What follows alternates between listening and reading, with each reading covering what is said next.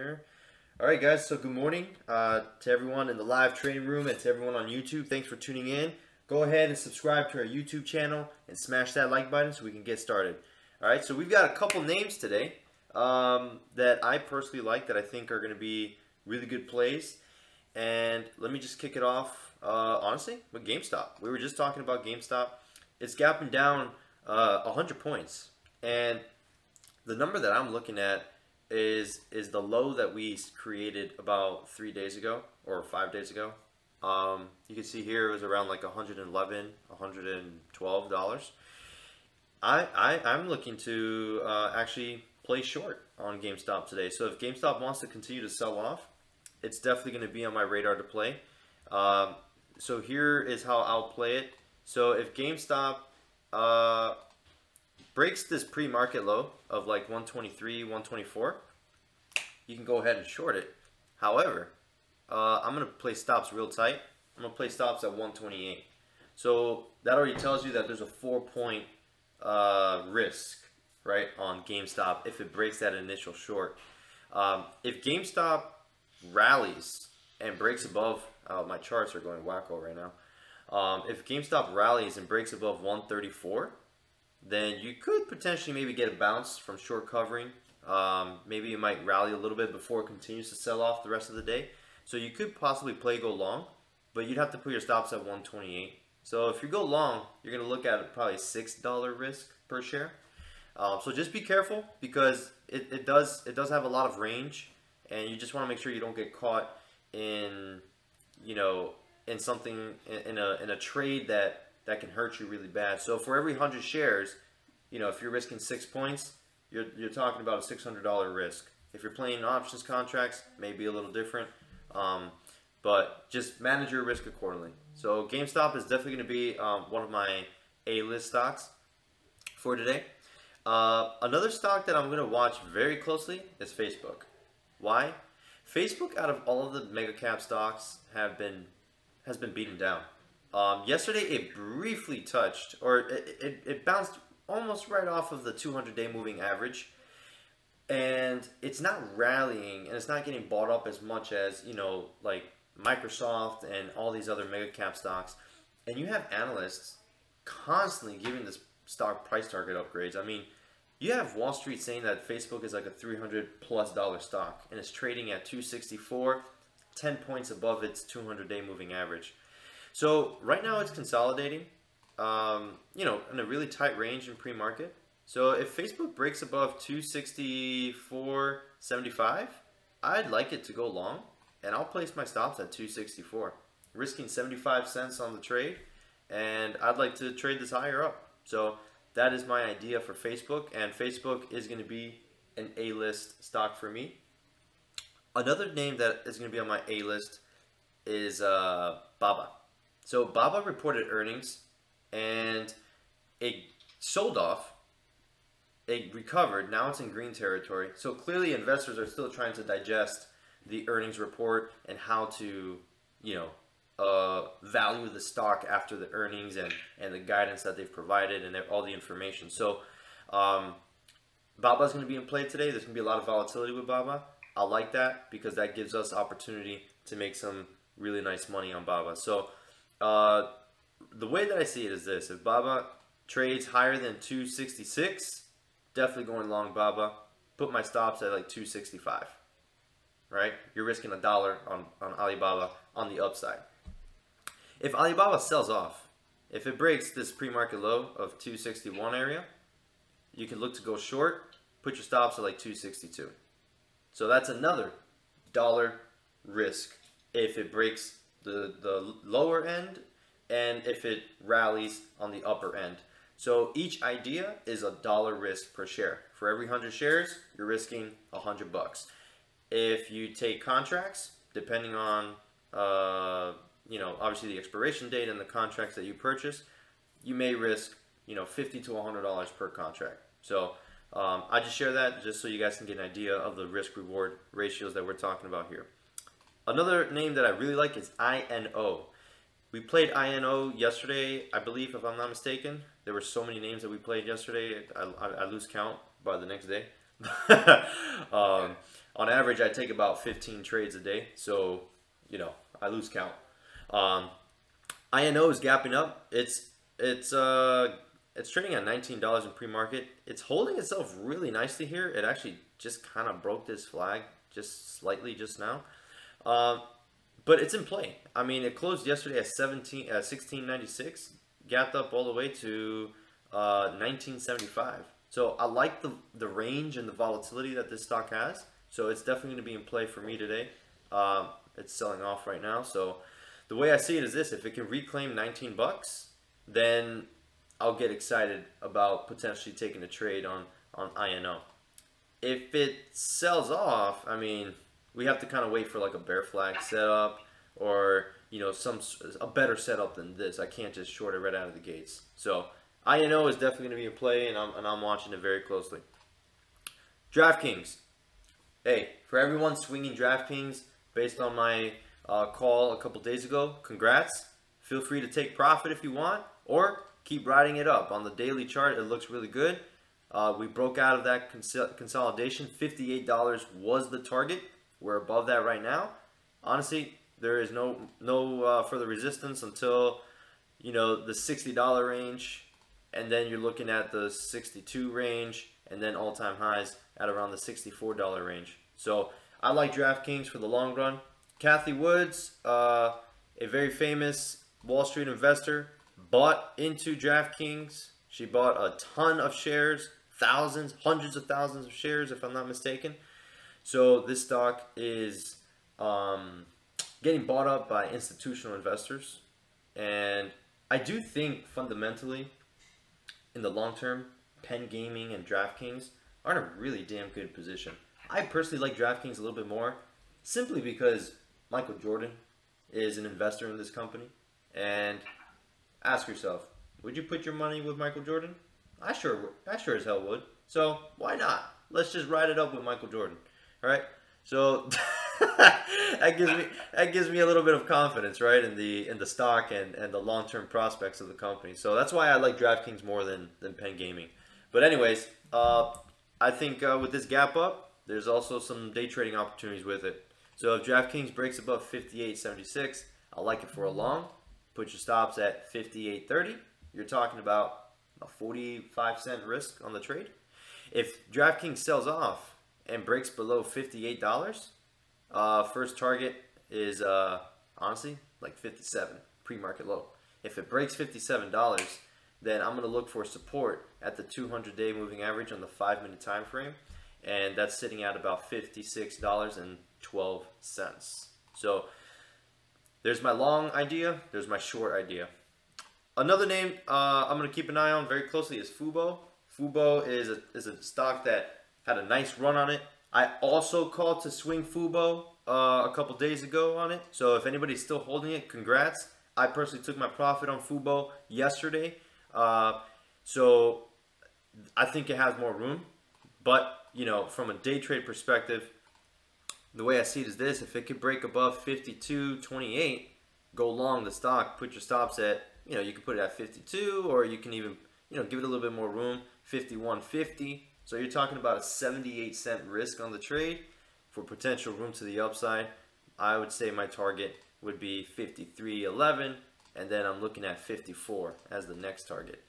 So I like Fubo a lot. If Fubo decides to sell off, watch the $51 mark. If it breaks the $51 mark, then watch the 200-day moving average on the 5-minute time frame, which is 50.52. If it breaks that, then you probably see $49 on the stock. So there's my long idea, there's my short idea. Some other names: Virgin Galactic, THCB,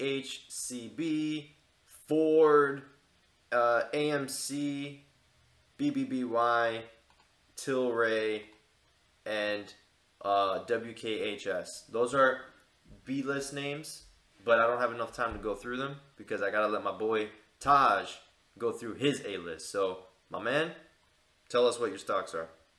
I will begin with a couple of names that you mentioned. One is Tilray. So Tilray a few weeks ago was one of the stocks we were trading pretty actively, right? As it was breaking out above that $12, $13 price range. So I do like it today. It's moved up to about $20.22.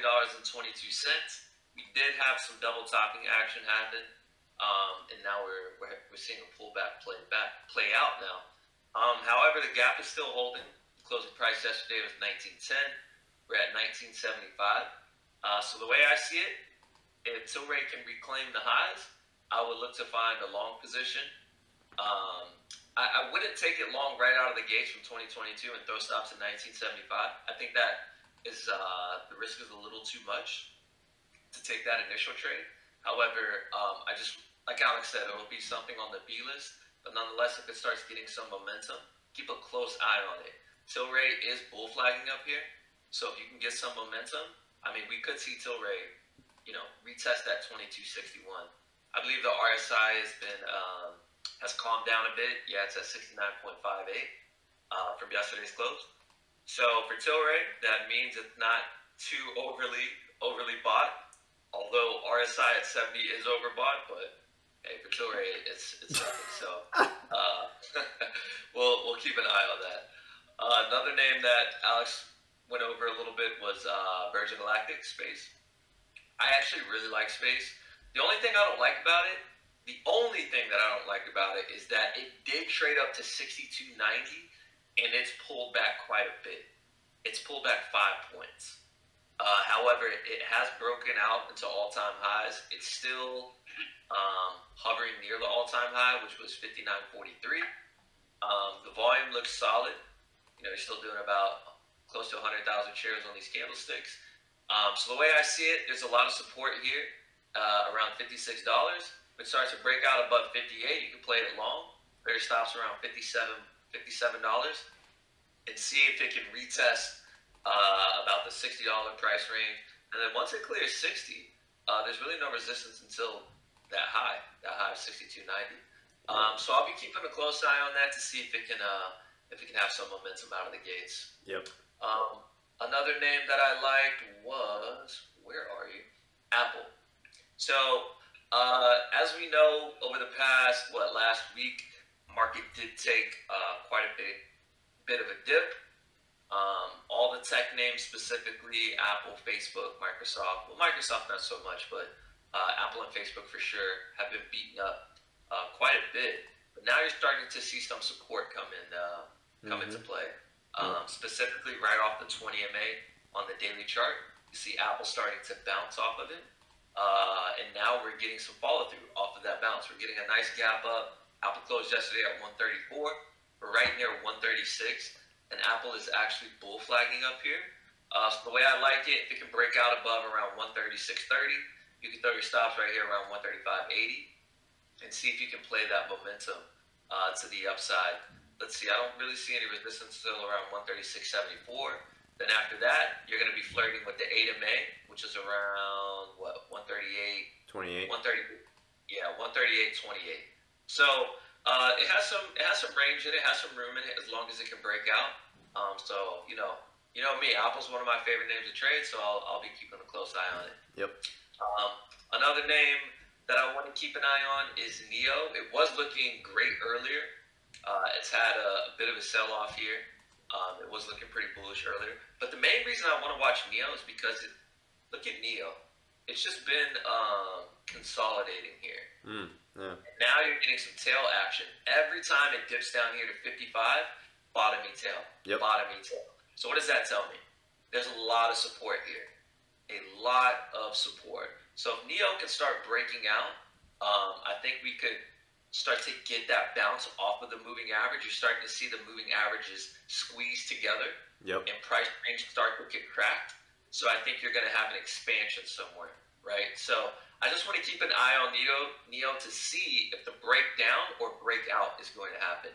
So it's definitely going to be a stock that's on my B list.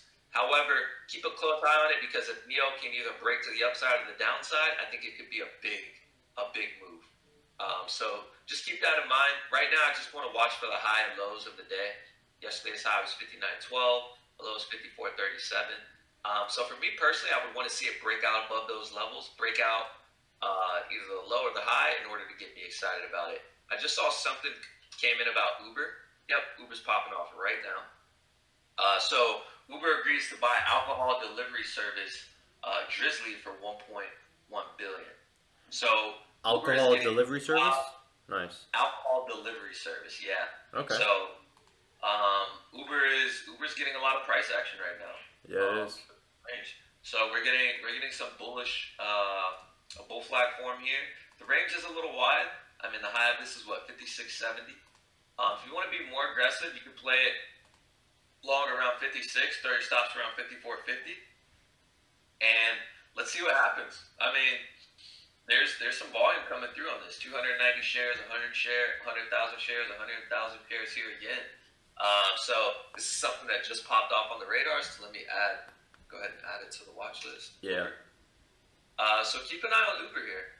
If this news is, I'm not sure how relevant this news is yet, but hey, as day traders, we just take advantage of the volatility. So I'll also be keeping an eye on that. Another name is BNGO. This is a bio company. So they announced the publication of a study that measured DNA methylation. And you can kind of read the story yourself, but look at the chart. You're having this thing is trading heavy right now. 1 million shares, 800,000 shares, 500,000 shares, 600,000 shares, every 5-minute candlestick. Heavily traded. It's gapping up right near its all-time highs, which is 1385. The current high is 1330, and you're getting some nice bull flag action happen here. So the way I see it, I'll play it long if it breaks out above $13. I'll throw my stops around 1240 and see if this can fly. The main reason I like it is because it has a catalyst with news, with the announcement that just happened. It's also a former runner. If you look back here, it was once a penny stock. Then you start getting some big volume pops. I mean, look how many shares were traded: 500 million, 600 million, 800 million, right? This stock is really moving. So this could also get some of the Wall Street bets guys excited. So maybe they're hopping in on this as well. So yeah, it's a cheap name, so a lot of day traders will get in on it. Yep, and there are options contracts available for it. So nice. You'll be able to play with options as well. So anyway, I like it long if it breaks out above 13. This will be on my A list today, and we'll just see if we can ride the momentum. If it starts to break below 1240, you could play it short, 30 stops at 13 or around 1280, 1290, and play it for a reversal. However, this has a lot of momentum. It hasn't really slowed down too much, so and definitely be keeping that. Level 2 looks really clean too. I mean, I'm seeing $16 in the print on this. Yeah, especially if it can break out, above that high. You're getting a bounce right off of the 8 of May. It's bounced multiple times off the 8 of May. Yeah. On this daily chart. So, I mean, this is this could be a very, very nice winner. So nice. Keep an eye on that. And then there was one more. I want to watch AMC as well. AMC is being heavily traded right now. Yeah.